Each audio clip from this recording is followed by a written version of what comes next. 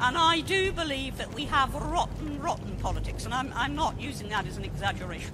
Hey everyone, welcome. In this video, we're going to be having a look at the meteoric decline of Piers Morgan. Now, as you're probably aware, Piers Morgan has now got his own show, and it's on Talk TV, which is aired in the UK and in America. So he's got a massive audience straight away. This is run by Fox, so he comes with a large viewership. Now, if you didn't know, one of the first interviews he had was with Trump, and he got 400,000 viewers for it, nearly. Large amount, isn't it? And now, obviously, the ego that is Piers Morgan decided he would love to tell the world how much better he is than everybody else at doing the job. Well, it seems it was very short-lived. Within 2 days, which is the time between the Trump interview and his next show, Piers Morgan Uncensored, the viewership dropped nearly 50%. Less than 215,000 people viewed the second show. So it went so gloriously, his interview, or his, should I say, smear job of Donald Trump, that even his already established viewership, i.e. Fox viewership, wouldn't watch him again.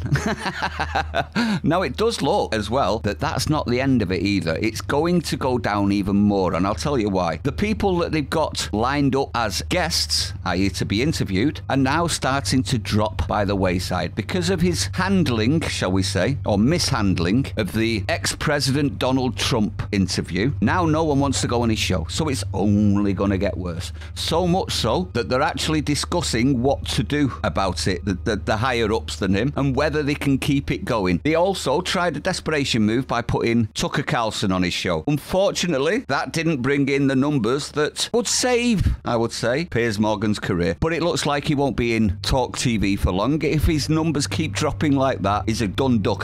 He's a goner. He's going to be out the door quicker than you can fart his first name.